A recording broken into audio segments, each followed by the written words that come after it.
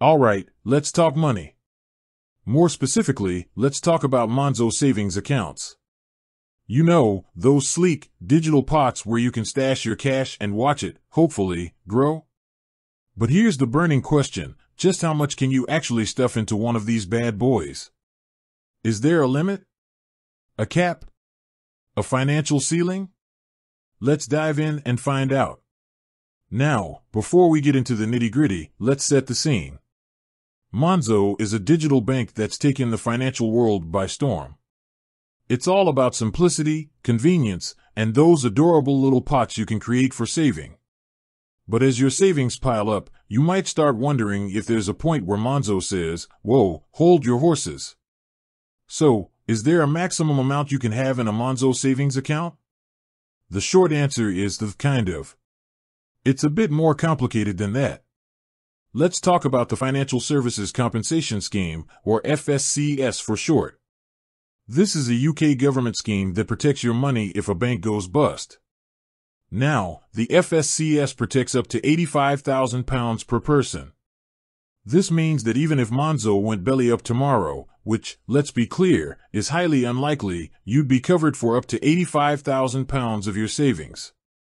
But here's the thing, that £85,000 limit covers all your money with that financial provider, not just your savings account.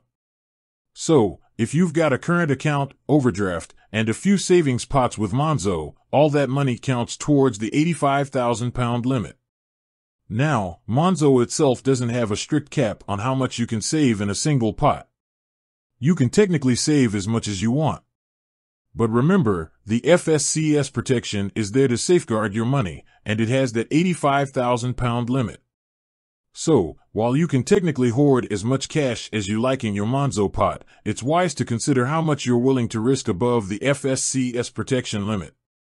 If you're planning on saving a huge chunk of money, you might want to explore other savings options or split your money across different providers to ensure maximum protection. But let's be real, for most of us, the £85,000 limit is plenty. It's a solid amount of cash to have tucked away. And let's face it, if you're saving that much, you're probably doing pretty well for yourself. So, there you have it. There's no official maximum amount you can save in a Monzo savings pot, but the FSCS protection limit of £85,000 is something to keep in mind. It's all about finding the right balance between convenience, accessibility, and security for your hard-earned cash. With that said, thanks for watching, and until next time.